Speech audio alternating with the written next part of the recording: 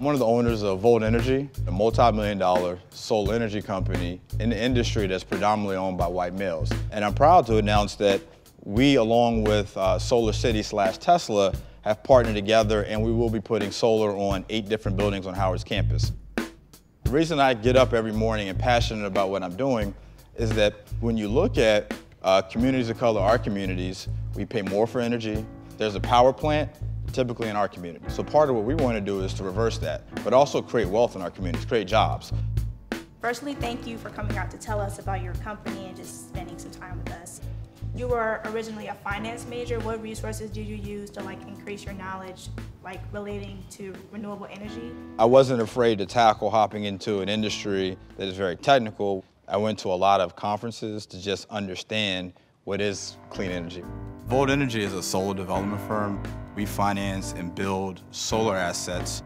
So we pay for all the upfront expenses, and then the organization or the company is buying cheaper electricity, no upfront capital expenditures, and they're reducing their carbon footprint.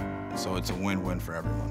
Howard University wants to ensure that we are always contributing to sustainability and making a positive impact on the earth in which we live.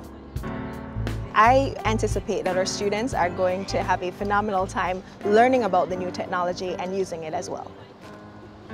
This will be beautiful. It'll have, I'm biased of course, but you'll have a sea of blue solar panels covering the entire roof that's producing clean electricity that the university will be using and saving money in the process. And once the panels are up, they're about this high off the ground and they won't even be able to see it from the street. One of the most exciting aspects of this project is the student engagement, and it started with some of the buildings with the conceptual designs. And as we continue, we're going to have students in multiple different schools within the university. Business school students will work on the financial modeling. When I was a student, I used to walk all around campus, and to be back having my own company and putting solar in my university, it's just such a wonderful feeling. I'm just so excited about this project. We're in the midst of a solar boom. If you look at current jobs being created, 1 out of every 50 new jobs is in solar. Also, solar energy is growing 17 times faster than the national economy here in the U.S. However, African Americans only make up 7% of the solar workforce, so there's still a lot of work to be done. It's a passion for me and my business partner, Antonio Francis, to go back into our communities, talk to students, talk to people about clean energy. What are the job opportunities? What are the opportunities to start your own company and create real wealth? A lot of people think solar is just the physical labor of putting panels on a roof, but it's a lot more than that. There's a lot of engineering involved from people who do modeling. We also have civil engineers, and then we even have electrical engineers. So coming back home, we're extremely excited. Thank you. Could you just give an example of one of your most recent projects that you did, helping a university or a company, and how one of us, an undergraduate, electrical computer engineer, how we would help? Excellent question. So I will use Howard as an example right here. Even first thing we need to talk about is what's the value for the university. So although we know solar energy works, although we know that there's some tax credits available and that it's the right thing to do from an environmental perspective, the president of a university and the people who run the facilities had to find out, how can I cut down my bottom line? So from a computer engineering perspective, one of the critical things in solar is it's measurable. Let's run a model. We'll show what the sun radiance will be in this part of the world, and we're able to look at historical data, and then we're able to model this over the next 20 years. It's very intense on the engineering side because now we have to go back to the engineers and say, how does it look? So you have a lot of CAD involvement. I guess we should not forget that engineering is not just technical. We must participate in the world that we want to see. Therefore, Black people involved in energy suggest that we will not only be part of the change that we want to see, but we'll be part of the development of that change. And I believe that at Howard, this is what we stand for.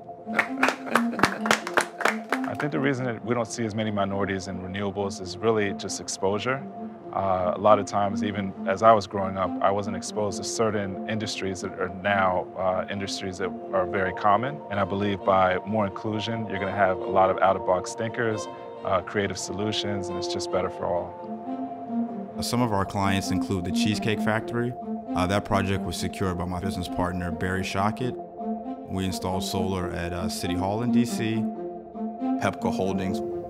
We installed solar at Fort Bragg Military Base. I had the distinct honor of being recognized by President Obama's White House, where I was named the White House Champions of Change for Climate Equity. And we've done a lot at educational institutions. We've done a project at Wake Forest University and KIPP DC, the charter school. A lot of my competitors in the solar industry tend to shy away from doing projects like with churches and nonprofits because it's hard to scale them. But we look at it from a vantage point of we're looking to make an impact in communities. You can see it around us. We have 645 solar panels installed. We're projected to save $25,000 over the course of the year. We have a mandate, a divine mandate in our scripture that says that we're supposed to be environmental stewards. We've done that miserably. We see this in our decision as a country to withdraw from the Paris Accord Agreement. We see this in increasing pollution and increasing illegal waste in cities, creating a public health crisis in poor, Black, brown communities all across our nation and our world. We as leaders need to do a better job of helping people to understand the biblical traditions that support sustainable efforts to create a cleaner and safer environment. One voice standing up can really make a difference in inspiring and motivating others to help to create an environmental revolution that's necessary within our churches and in our world. I look at it as a mission. We won't rest until we know that we've hit the tipping point, and at that point I think we'll come up with a lot more ideas that a lot of other companies could be involved in to keep taking us in the right direction. I would say to someone that's been left behind, whether it's a coal worker in West Virginia or an African American in Detroit, is that we're not going back to a coal economy, but reaching a hand out and saying, here's a new industry and we'd like for you to be a part of it. So to me, that's one of the biggest things that we can do as a company.